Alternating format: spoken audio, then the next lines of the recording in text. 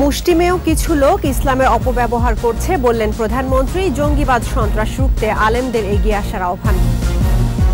অবাধ ও সুষ্ঠু নির্বাচনে প্রতিজ্ঞাবদ্ধ সরকার। মার্কিন কংগ্রেসম্যানদের পররাষ্ট্রমন্ত্রী। একদলীয় নির্বাচন সুষ্ঠু হয় না দাবি বিএনপি। ডিমের বাজারে অস্থিরতা, প্রতিটির দাম 12 টাকার বেশি হওয়া অন্যায্য বললেন প্রাণী সম্পদ মন্ত্রী। ডেঙ্গু আক্রান্তদের বেশিরভাগই শিশু, অভিভাবকদের অসচেতনতাকে দুষছেন বিশেষজ্ঞরা।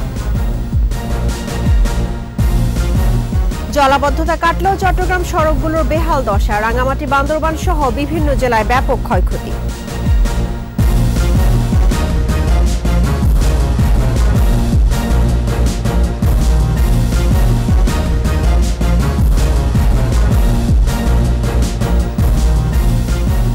শুনছিলেন ফার্স্ট সিকিউরিটি ইসলামী ব্যাংক লিমিটেড সংবাদ শিরোনাম। আমন্ত্রণ রাত 11টার একুশের সংবাদে, সঙ্গে আছি রাহনুমা রাহি। দর্শক, একুশে টেলিভিশনের সংবাদ একই সাথে সরাসরি দেখতে পাবেন আমাদের ফেসবুক পেজ www.facebook.com/ekushe24 অনলাইনে। জঙ্গিবাদ ও সন্ত্রাস নির্মূলে আলেম ওলামাদের এগিয়ে আসার আহ্বান জানিয়েছেন প্রধানমন্ত্রী শেখ হাসিনা। হিফজুল কোরআন প্রতিযোগিতার পুরস্কার বিতরণী অনুষ্ঠানে তিনি বলেন, ইসলাম শান্তির ধর্ম, মুষ্টিমেয় কিছু লোক ধর্মের অপব্যবহার করছে। ইসলামের খেদমতে আওয়ামী লীগই সবসময় কাজ করেছে বলে জানান সরকার প্রধান। প্রণব চক্রবর্তীর রিপোর্ট। ধর্ম বিষয়ক মন্ত্রণালয়ের তত্ত্বাবধানে এবং বাংলাদেশ দ্বীনী সেবা ফাউন্ডেশন আয়োজিত জাতীয় হিফজুল কোরআন প্রতিযোগিতার পুরস্কার বিতরণী অনুষ্ঠান। বঙ্গবন্ধু আন্তর্জাতিক সম্মেলন কেন্দ্রে এই আয়োজনে যোগ দেন প্রধানমন্ত্রী শেখ হাসিনা। জাতীয় পর্যায়ে অংশগ্রহণকারী একজন দৃষ্টি প্রতিবন্ধী সহ 5 বিজয়ীর হাতে পুরস্কার তুলে দেন তিনি। বক্তৃতায় প্রধানমন্ত্রী বলেন, হাফেজগণই সাধারণ মানুষের মাঝে ছড়িয়ে দেবে ইসলামের প্রকৃত শিক্ষা। যারা পুরস্কার পেয়েছেন পবিত্র কোরআনের মর্মবাণী ধারণ করে নিজেদেরকে আলোকিত করবেন। বিশ্বের মুসলিম দেশের সাথে বাংলাদেশের অত্যন্ত সৌহার্দ্যপূর্ণ সম্পর্ক রয়েছে এবং আমরা চাচ্ছি সৌদি আরব থেকে শুরু করে বিভিন্ন মুসলিম দেশ বাংলাদেশে আসবে, তারা বিনিয়োগ করবে। ইতিমধ্যে অনেকে এসেছে, তাদের ব্যবসা বাণিজ্য এখানে করবে। কাজে আমাদের সম্পর্কটা তাদের সাথে আরও সুদৃঢ় হয়েছে এবং এভাবে আমরা দেশকে এগিয়ে নিয়ে যাব। সরকার প্রধান বলেন, শান্তির শ্রেষ্ঠ ধর্ম ইসলামের খেদমত ও উন্নয়নে কাজ করে বাংলাদেশ আওয়ামী লীগ। 2009 সালে সরকার আসার পর বাইতুল মোকাররম জাতীয় মসজিদের সৌন্দর্যবৃদ্ধি সম্প্রসারণ আমরা করি। একটা মিনার তৈরি করা, শান তৈরি করা এবং এটাকে আরও উন্নত করার পদক্ষেপ নিয়েছিলাম। সে কাজও আমি শুরু করেছিলাম। দুর্ভাগ্যের বিষয় 2001-এ সরকার এসেছিল খালেদা জিয়া এবং তার সাথে ছিল জামাত ইসলামী। খালেদা জিয়া এসেই কিন্তু এই মসজিদ নির্মাণ কাজটা বন্ধ করে দেয়। শুধু বায়তুল মোকাররম না, ঢাকা ক্যান্টনমেন্টেও সবথেকে বড় একটা মসজিদ নির্মাণের কাজে আমি হাত দিয়েছিলাম, সেটাও কাজ বন্ধ করে দিয়েছিল। তার কথা ছিল ওখানে আবার এত মুসল্লি কোত্থেকে যাবে নামাজ পড়তে। ইসলামের অপব্যাখ্যাকারী শক্তিকে প্রতিরোধ করে সমাজের অন্ধকার ও জঙ্গিবাদ দূর করতে আলেম ওলামাদের সহযোগিতা চান প্রধানমন্ত্রী। কুসংস্কার, জঙ্গিবাদ, সন্ত্রাস এগুলি নির্মূল করার ক্ষেত্রে আমি আপনাদের সহযোগিতা চাই, আপনাদের দোয়া চাই এবং আমাদের ছেলেমেয়ের জন্য এই বিপথে না যায় সেদিকে বিশেষভাবে দৃষ্টি দেওয়ার জন্য আমি আপনাদেরকে অনুরোধ করি। যার যার ধর্ম শেষে পালন করবে, যেটা আমাদের নবী করিম সাল্লাল্লাহু আলাইহি ওয়াসাল্লামের শিক্ষা, আমরা সেই শিক্ষা নিয়েই চলবো। আর বিচার তো আল্লাহ রাব্বুল আমিন করবেন। সন্ত্রাসের মাধ্যমে কেউ যাতে ইসলামের অসম্মান না করে সেদিকে সবাইকে দৃষ্টি রাখার আহ্বান জানিয়ে স্মার্ট বাংলাদেশ গড়তে দেশবাসীর সহযোগিতা চান প্রধানমন্ত্রী। স্মার্ট বাংলাদেশ গড়ে বিশ্বকে যেন তাক লাগিয়ে দিতে পারি যে না, আমরা পারি। প্রণব চক্রবর্তী, একুশে টেলিভিশন, ঢাকা। অবাধ ও সুষ্ঠু নির্বাচন আয়োজনে সরকার প্রতিজ্ঞাবদ্ধ, দরকার সব দলের আন্তরিকতা।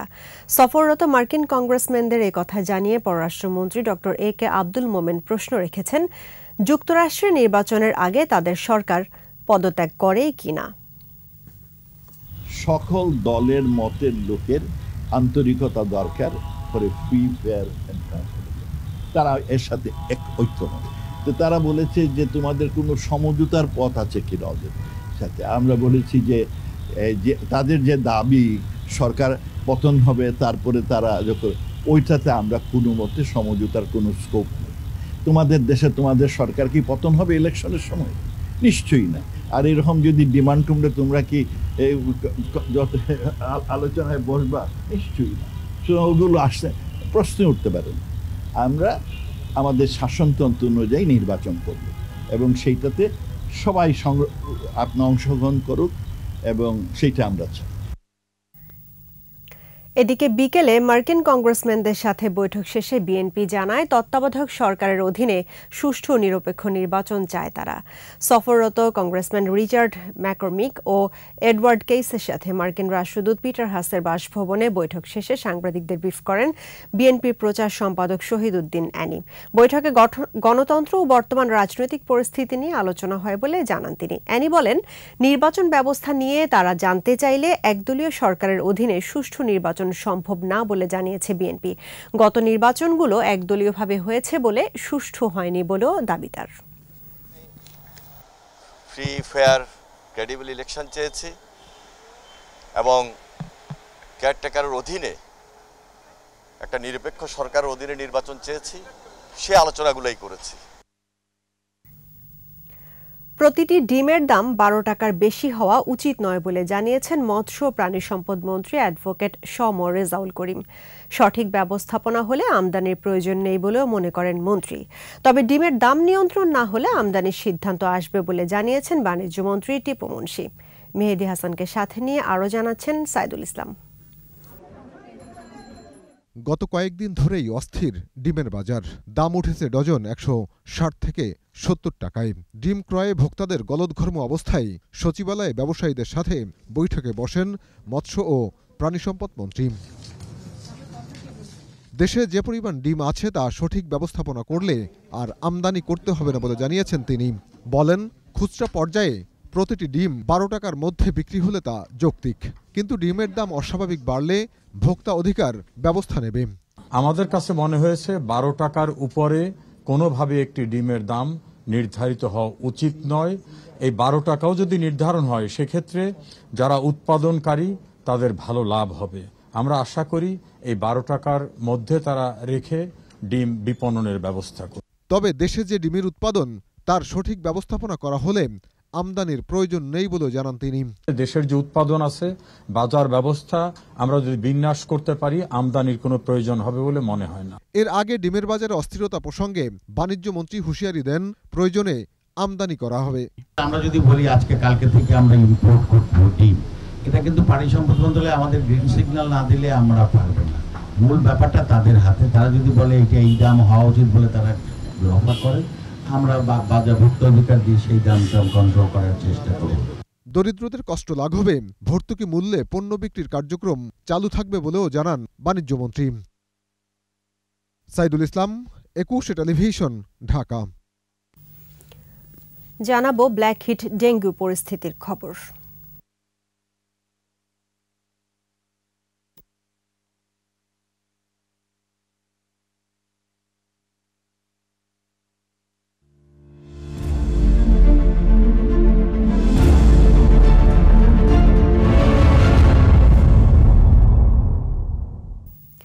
ডেঙ্গু রোগে আক্রান্তদের বড় অংশই শিশু। ঢাকা শিশু হাসপাতালের সহকারী অধ্যাপক ডাক্তার কামরুজ্জামান জানান, পরীক্ষা নিরীক্ষা সহ চিকিৎসার আওতায় আনতে দেরি হয় বলেই শিশুদের শারীরিক অবস্থার দ্রুত অবনতি ঘটছে। বিস্তারিত জানাচ্ছেন পার্থ সারথী। দেশে ডেঙ্গুতে সবচেয়ে বেশি ঝুঁকিতে আছে শিশুরা। 1 থেকে 10 বছর বয়সী শিশুরাই বেশি আক্রান্ত হচ্ছে ডেঙ্গুতে। বাংলাদেশ শিশু হাসপাতাল ও ইনস্টিটিউট, রাজধানীর বিশেষায়িত এই হাসপাতালে গত কয়েকদিনে শিশু রোগীর সংখ্যা বেড়েছে আশঙ্কাজনক হারে। আক্রান্তদের মধ্যে কারো কারো শরীর ফুলে যাওয়া, পেট ব্যথা, বমি, ডায়রিয়া সহ নানা নতুন উপসর্গ পাওয়া যাচ্ছে। বমি হয়েছিল, বাথরুম হইতে না, কষ্ট হইতে, শরীর দুর্বল থাকতো। আমার গলা ব্যথা, জ্বর আর বমি। শরীরে একটা হচ্ছিল, লাল গামাতির মতন। তারপর আমরা বাইরে শিশু হাসপাতালে ছিলাম, ওষুধ লেগেছে, খাওয়ার পরে জ্বর কমে গেছে। কয়েকদিন পরে শরীরটা দুর্বল, আবার জ্বর ওঠে, ভেঙে ভেঙে জ্বর ওঠে, দেয় ওঠে আবার দেয়। শুরুতে প্ল্যাটিলেট আমার 54,000 ছিল, মানে খুবই কম ছিল। তারপরে খাওয়া দাওয়া করার পর এখন আলহামদুলিল্লাহ এ অবস্থায় শিশুদের ডেঙ্গু থেকে রক্ষায় অভিভাবকদের সচেতন হওয়ার আহ্বান জানান বিশেষজ্ঞরা। আপনার বাসার চারিপাশে যে ঝোপঝাড় এবং যেখানে পানি জমে থাকে এই জায়গাগুলো যাতে পানি জমে না থাকে, আপনার দায়িত্ব একজন সচেতন নাগরিক হিসাবে পরিষ্কার পরিচ্ছন্ন রাখা, তারপরে ছাদে যাতে কোনো জায়গায় পানি জমে না থাকে এগুলো খেয়াল করতে হবে। ডেঙ্গু পরবর্তী সময়ে শিশুদের কোনো ব্যথানাশক ওষুধ না খাওয়ানোর পরামর্শ এই চিকিৎসকের। এই বাচ্চাগুলোকে পর্যাপ্ত পরিমাণে তরল খাবার দেন। যদি সে ব্যথা কমপ্লেন করে তাহলে তাকে প্যারাসিটামল একমাত্র ওষুধ খাওয়াবেন, এবং আপনি তারপরেও যদি তার কোনো মাথা ব্যথা, চোখের পিছনে ব্যথা, এইরকম কোনো সিমটম যদি পরিলক্ষিত হয় আপনি নিকটবর্তী ডাক্তার অথবা আপনার হসপিটালে শরণাপন্ন হয়ে পরামর্শ নেবেন। পার্থসারথী, একুশে টেলিভিশন, ঢাকা। এদিকে রাজধানী সহ সারা দেশে জ্বরে আক্রান্ত হচ্ছেন মানুষ। এ অবস্থায় ডেঙ্গু সন্দেহে পরীক্ষার জন্য হাসপাতালে ভিড় করছেন রোগীরা। বিশেষজ্ঞরা বলছেন এটি মৌসুমি জ্বর হলেও করতে হবে ডেঙ্গুর টেস্ট। আতঙ্কিত না হয়ে ডাক্তারের পরামর্শ অনুযায়ী চলার পরামর্শ তাদের। বিস্তারিত জানাচ্ছেন শাকের আরজু। ঢাকা শিশু হাসপাতাল। মাথা ব্যথা, সর্দি কাশি, বমি, গলা ব্যথা, ডায়রিয়া ও পেটে ব্যথার মতো উপসর্গ নিয়ে রোগীরা আসছেন হাসপাতালে। শঙ্কিত মন নিয়ে রিপোর্টের ফলের জন্য দীর্ঘ লাইনে রোগীর স্বজনরা। কথা বলে জানা যায় পরিবারের এক বা একাধিক সদস্য সর্দি কাশি ও জ্বরে আক্রান্ত। বেশিরভাগই তাই ডেঙ্গু টেস্টের ফলের জন্য অপেক্ষমান। ঠান্ডা, কাশি, আজ অনেকদিন থেকে 3-4 দিন ধরে জ্বরের জন্য নিয়ে আসছি। 3 দিন ধরে জ্বর। ডাক্তারে আপনার 3টা দিছে, টেস্ট দিছে, ও ডেঙ্গু হয়েছে কিনা এবং ব্লাড। জ্বর আমার এক ছেলে এক মেয়ে। বৃহস্পতিবার ডাক্তার দেখাইছি, অনেক পরীক্ষা নিরীক্ষা দিয়েছে ডেঙ্গু টেস্টের জন্য। বিশেষজ্ঞরা বলছেন দেশ জুড়ে ছড়িয়ে পড়েছে মৌসুমি জ্বর, কিন্তু ডেঙ্গুর প্রকোপ বাড়ায় জ্বর হলেই ডেঙ্গু টেস্ট করতে হবে। তার মূল কথাটা হলো যে অনেক জ্বর হচ্ছে, ঘরে ঘরে জ্বর হচ্ছে, অনেক সদস্য একসাথে আক্রান্ত হচ্ছে। যেহেতু এটা ডেঙ্গির সিজন, ডেঙ্গি টেস্ট তো এখন সরকার অনেক সস্তা করে দিয়েছে। আমি মনে করি যে এটা ডেঙ্গি টেস্টটা করা উচিত। জ্বর ভালো হয়ে যাওয়ার পর যদি অন্য উপসর্গ থাকে তবে সে অনুযায়ী ডাক্তারের পরামর্শে চিকিৎসা করানোর পরামর্শ এই বিশেষজ্ঞের। আমরা আরও 2-3 দিন অপেক্ষা করব, ধৈর্য ধরব, প্যারাসিটামলের উপর রাখবো। তারপর ওই 2-3 দিনেই বোঝা যাবে। যদি জ্বর চলে যায় তাহলে এটা ভাইরাল, আর যদি জ্বর লম্বা হতে থাকে এবং তার সঙ্গে নতুন কোনো উপসর্গ দেখা দেয় তাহলে সেই ভিত্তিক ইনভেস্টিগেশন করতে হবে। আতঙ্কিত না হয়ে সতর্ক থাকার পরামর্শ বিশেষজ্ঞদের। শাকের আরজু, একুশে টেলিভিশন, ঢাকা। জলাবদ্ধতা কেটে যাওয়ার পর এবার ভাঙা সড়কের যন্ত্রণায় চট্টগ্রামবাসী। গেল সপ্তাহে বৃষ্টিতে চট্টগ্রামের প্রায় 40% এলাকায় সৃষ্টি হয় জলাবদ্ধতা। এতে মূল সড়কের পাশাপাশি ক্ষতিগ্রস্ত হয় ফিডার সড়কগুলো। এদিকে বান্দরবানে চিম্বুক এলাকায় পাহাড় ও সড়ক ধসে থানচির সাথে যোগাযোগ বিচ্ছিন্ন রয়েছে। প্রতিনিধিদের তথ্য, ছবিতে মাসুম আলিসার প্রতিবেদন। জলাবদ্ধতা কাটার পর বেরিয়ে আসছে চট্টগ্রাম নগরীর সড়কগুলোর ক্ষতবিক্ষত চেহারা। চরম দুর্ভোগে পড়েছেন যান চালক ও যাত্রীরা। আগস্টের প্রথম সপ্তাহে টানা বৃষ্টি এবং পূর্ণিমার জোয়ারে সৃষ্ট জলাবদ্ধতায় অবর্ণনীয় দুর্ভোগের শিকার হয় নগরবাসী। সড়কের বড় গর্তগুলোতে ইট ফেলে আপাতত গাড়ি চলাচলের জন্য উপযোগী করা হচ্ছে। যে সমস্ত বড় বড় গর্তগুলো হয়েছে সেখানে আমরা ভাঙা ইট দিয়ে আপাতত রোলার দিয়ে চেপে এগুলোকে গর্তগুলোকে ভরাট করে দিচ্ছি। কারণ এই বৃষ্টির মধ্যে এখনো দেখেন বৃষ্টি হচ্ছে, অল্প অল্প বৃষ্টি হচ্ছে, বৃষ্টির মধ্যে তার ফেস ওয়ার্ক করা যায় না। জলাবদ্ধতায় চট্টগ্রাম সিটির প্রায় 50 কিলোমিটার সড়ক, 2 কিলোমিটার ফুটপাত ও 2 কিলোমিটার নর্দমা ক্ষতিগ্রস্ত হয়েছে। এসব মেরামতে প্রয়োজন 60 কোটি টাকা। 50 কিলোমিটার সড়কের পাশাপাশি আমাদের আবার ফুটপাত নষ্ট হয়েছে 2 কিলোমিটার, ড্রেনও নষ্ট হয়েছে 2 কিলোমিটার। তো এগুলো সব যদি আমাদের মেরামত ব্যয় আমরা হিসাব করি তাহলে আমাদের প্রায় 60 কোটি টাকার মতো খরচ লাগবে। এছাড়া সিটি কর্পোরেশনের সড়ক নির্মাণ ও সংস্কারে ব্যবহৃত উপকরণের গুণগত মান নিয়ে রয়েছে প্রশ্ন। সংস্কারের পর বেশি দিন টিকছে না সড়ক। এটা হচ্ছে দেখভালের দুর্বলতার কারণে এই ঘটনাটি ঘটে এবং সেই কারণেই এই রাস্তাগুলি অপেক্ষাকৃত কম সময়ে হয়তো ক্ষতিগ্রস্ত হয়ে যাচ্ছে। এদিকে টানা 8 দিন ভারী বর্ষণে বিপর্যস্ত বান্দরবান, পানিবন্দী কয়েক লাখ মানুষ। বান্দরবান থানচি সড়কের পুরা বাংলা এলাকায় ধসে পড়েছে পাহাড়, একই সাথে ধসে গেছে থানচি সড়কও। এতে বিচ্ছিন্ন হয়ে গেছে থানচির সাথে বান্দরবানের সড়ক যোগাযোগ। ক্ষতিগ্রস্ত সড়কগুলো দ্রুত মেরামত করার চেষ্টা চলছে বলে জানিয়েছে সড়ক বিভাগ।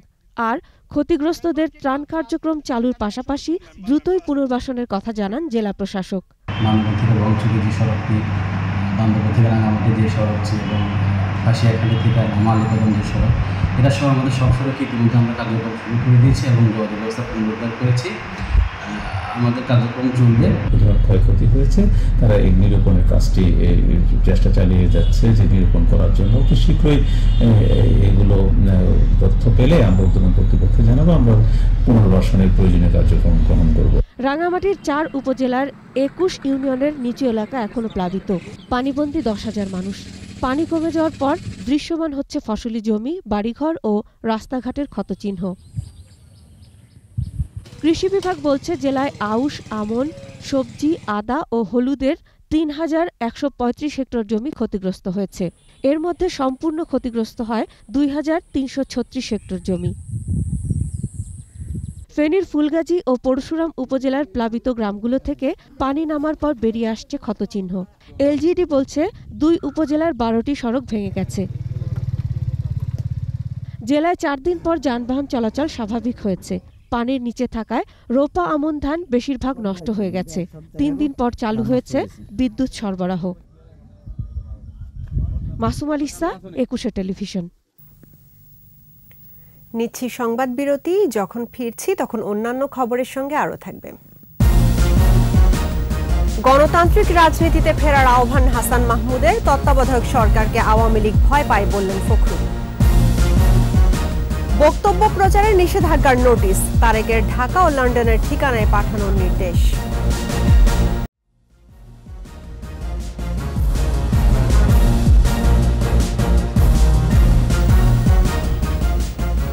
আবারও আমন্ত্রণ রাত 11টার একুশে সংবাদে। দেশবিরোধী ও ঘৃণার রাজনীতি চিরতরে বন্ধের আহ্বান জানিয়েছেন তথ্য ও সম্প্রচার মন্ত্রী ডক্টর হাসান মাহমুদ। বিকেলে জাতির জনক বঙ্গবন্ধু শেখ মুজিবুর রহমানের 48তম শাহাদাত বার্ষিকী ও জাতীয় শোক দিবস উপলক্ষে জাতীয় প্রেস ক্লাবের বঙ্গবন্ধু আগামীর বাংলাদেশ শীর্ষক আলোচনা সভায় প্রধান অতিথি ছিলেন তিনি। তথ্যমন্ত্রী বলেন, আজকের অগ্রগতি অব্যাহত রেখে বঙ্গবন্ধু মুক্তিযোদ্ধাদের স্বপ্নের ঠিকানায় বাংলাদেশকে পৌঁছাতে হলে গণতান্ত্রিক রাজনীতিতে ফিরতে হবে। তিনি আরও বলেন, যারা পাকিস্তানিদের দোসর হয়ে যুদ্ধ করেছিল তাদেরকে আশ্রয় প্রশ্রয় দেয়া এবং তাদেরকে সাথে নিয়ে রাজনীতি করা যদি বন্ধ না হয় তাহলে দেশ পিছিয়ে যাবে।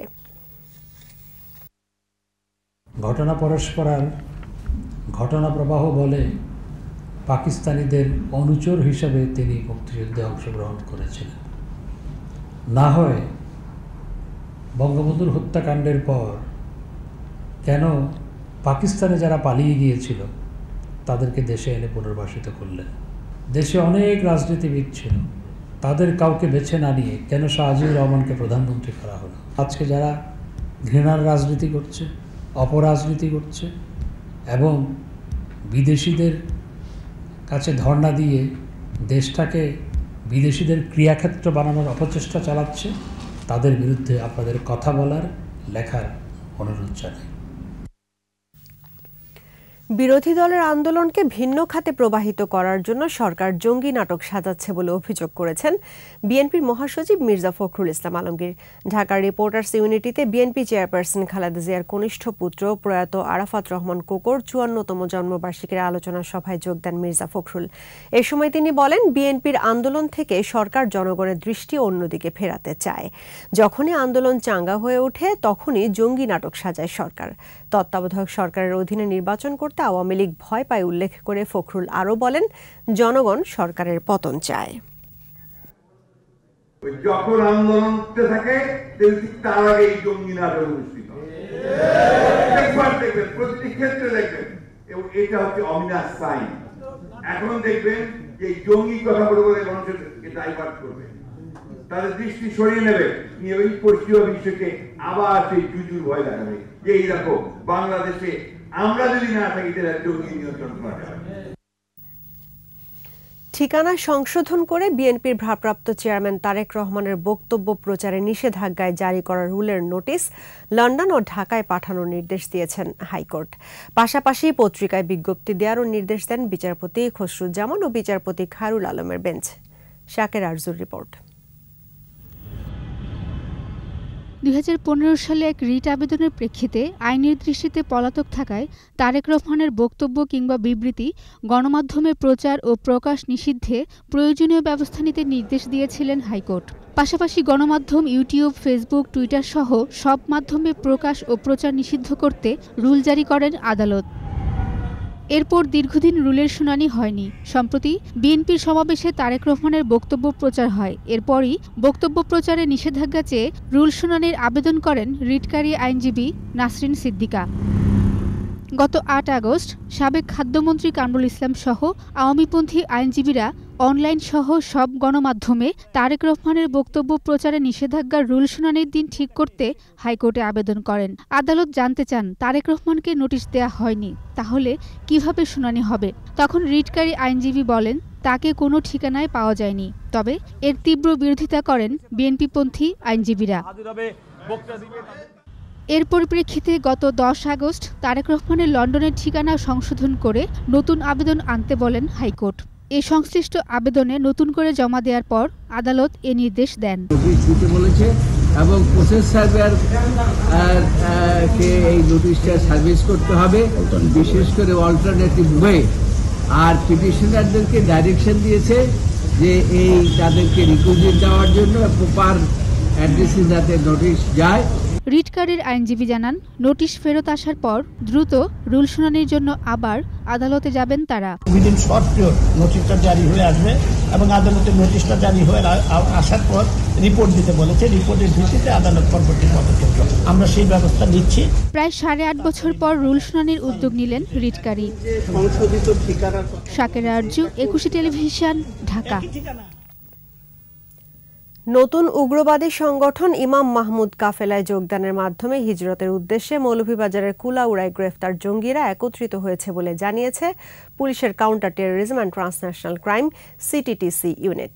সংবাদ সম্মেলনে সিটিটিসি প্রধান অতিরিক্ত পুলিশ কমিশনার আসাদুজ্জামান জানান, গ্রেফতারকৃত জঙ্গিরা জিহাদের প্রস্তুতির জন্যই কুলাউড়ার পাহাড়ে সমবেত হয়েছিল। গোয়েন্দা তথ্যের ভিত্তিতে অপারেশন হিল সাইডের মাধ্যমে তাদের এই প্রস্তুতি নস্যাৎ করতে সক্ষম হয়েছে সিটিটিসি। নতুন এই উগ্রবাদী সংগঠনের সাথে আরও যারা জড়িত তারাও আইনশৃঙ্খলা রক্ষাকারী বাহিনীর নজরে রয়েছে বলে জানান অতিরিক্ত পুলিশ কমিশনার আসাদুজ্জামান।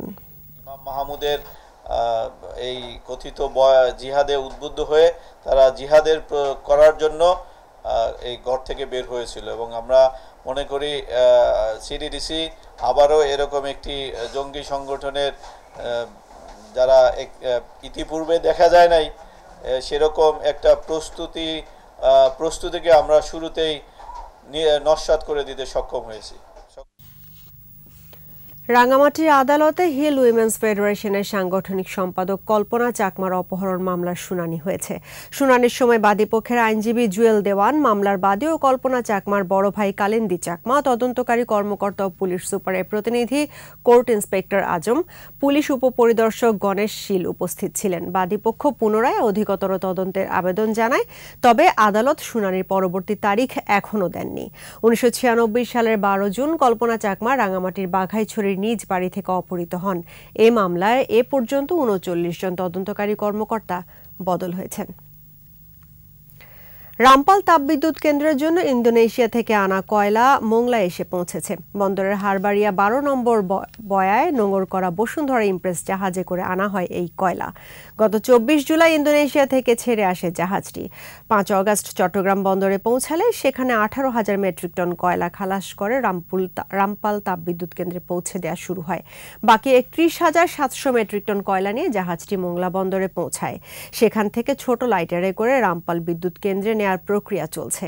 কর্তৃপক্ষ জানায়, সব কয়লা কেন্দ্রে পৌঁছালে ফের উৎপাদনে যাবে বিদ্যুৎ কেন্দ্রটি। চাকরিতে বৈষম্য দূর করার দাবিতে দিনভর প্রধান কার্যালয়ের সামনে বিক্ষোভ করেছেন পল্লী বিদ্যুৎ কর্মরত লাইনম্যানরা। দেশের 80টি পল্লী বিদ্যুৎ সমিতিতে কর্মরত প্রায় 4,000 লাইন ক্রু বিভিন্ন সময় চুক্তিভিত্তিক নিয়োগ পান। সে সময় তাদের ঝুঁকি ভাতা, ওভারটাইম সহ বিভিন্ন সুবিধা দেওয়ার কথা থাকলেও বহুদিনে তার বাস্তবায়ন করেনি পল্লী বিদ্যুৎ সমিতি।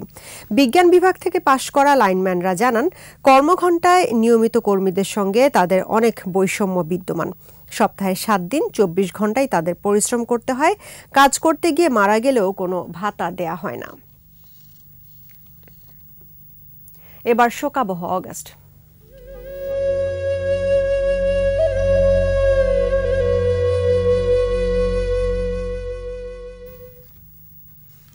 বঙ্গবন্ধুর আত্মস্বীকৃত খুনি রাশেদ চৌধুরী ও নূর চৌধুরীকে ফেরাতে আইনগত কোনো বাধা নেই, শুধু প্রয়োজন যুক্তরাষ্ট্র ও কানাডার রাজনৈতিক সদিচ্ছা।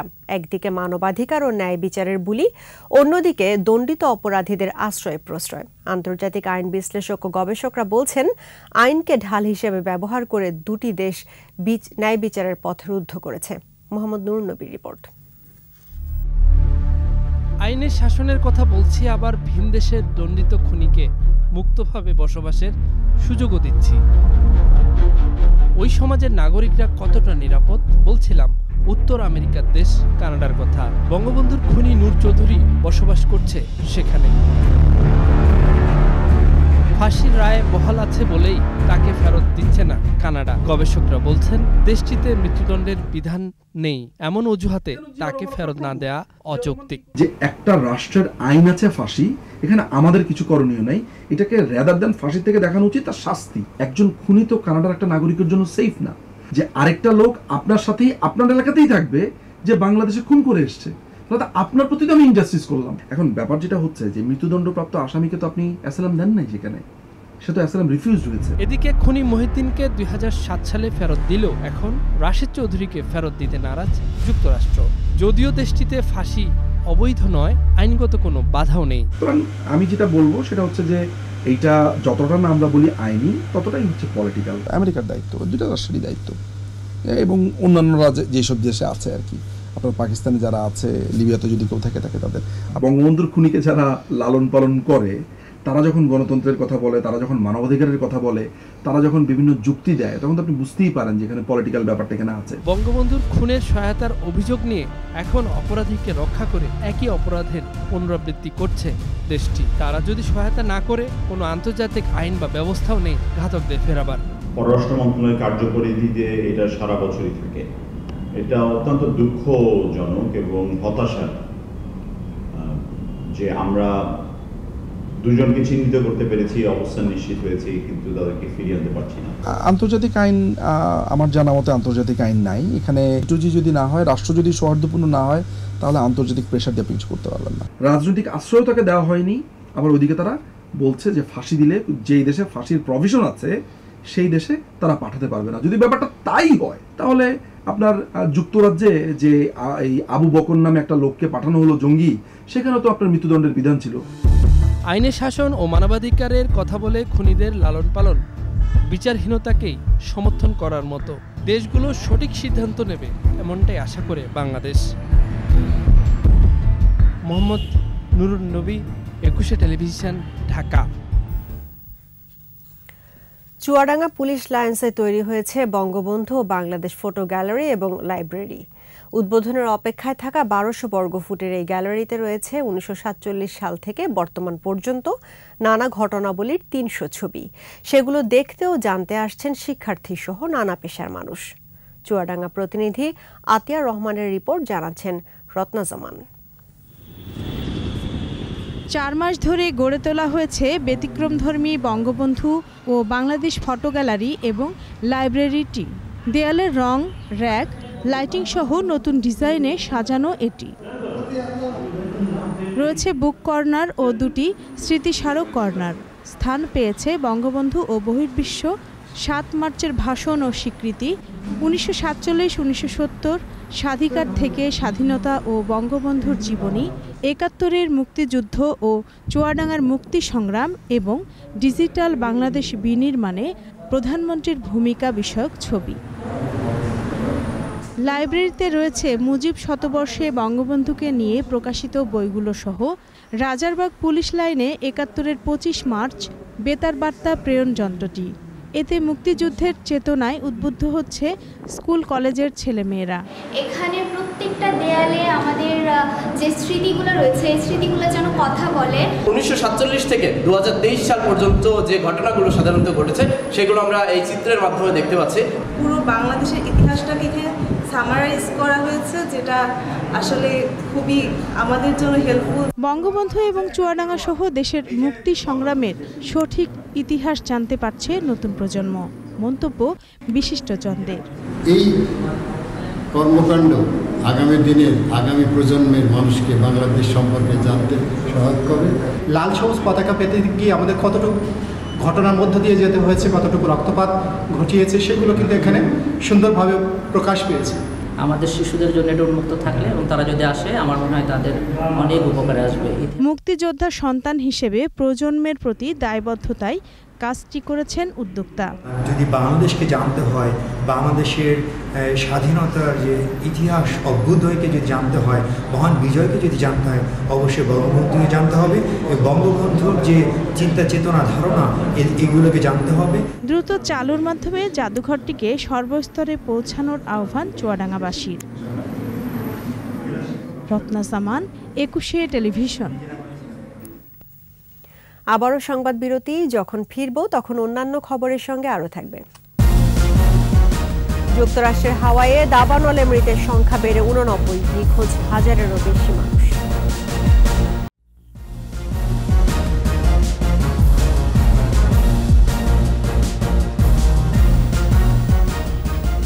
আবারও আমন্ত্রণ রাত 11টার একুশে সংবাদে। এ পর্যায়ে ব্যবসা বাণিজ্যের খবর।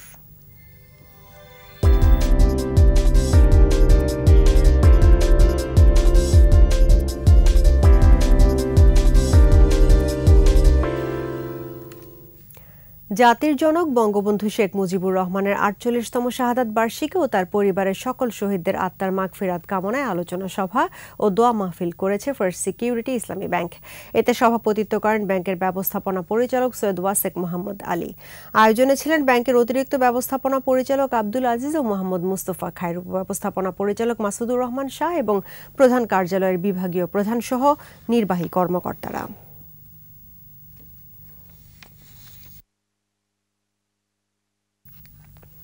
হযরত শাহজালাল আন্তর্জাতিক বিমানবন্দর থেকে রোমিং সুবিধা দিতে ডিপার্চার লাউঞ্জে অত্যাধুনিক কিওস্ক সার্ভিস চালু করলেও গ্রামীণফোন।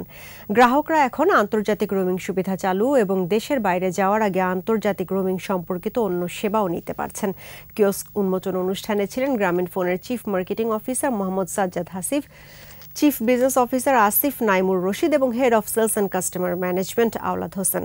তারা জানান, আন্তর্জাতিক রোমিং সেবাকে স্বাচ্ছন্দ্যদায়ক করতে ধারাবাহিকভাবে কাজ করে যাচ্ছে গ্রামীণফোন।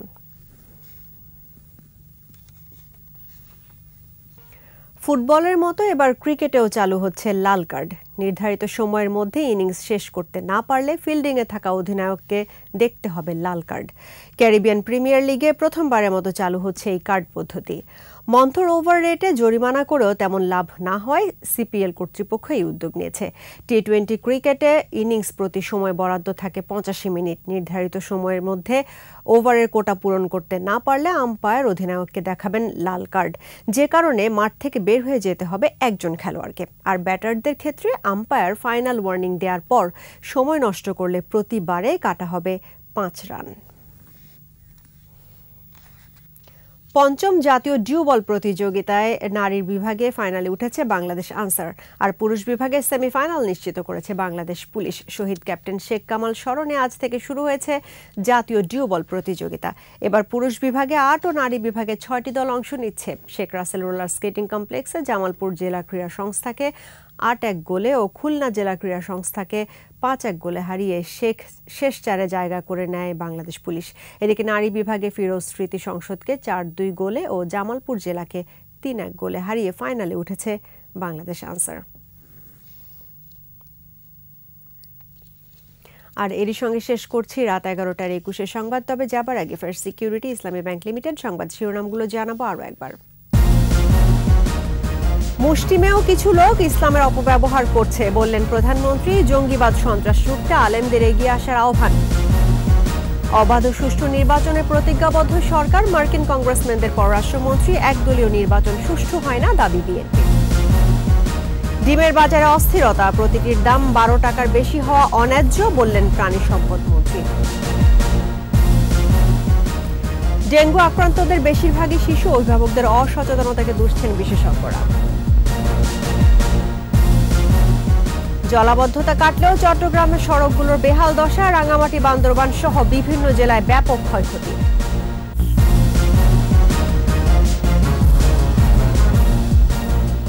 একুশের সর্বশেষ খবর জানতে ডায়াল করুন 2021 নম্বরে আর ভিজিট করুন ekushe-tv.com এই ওয়েবসাইটে।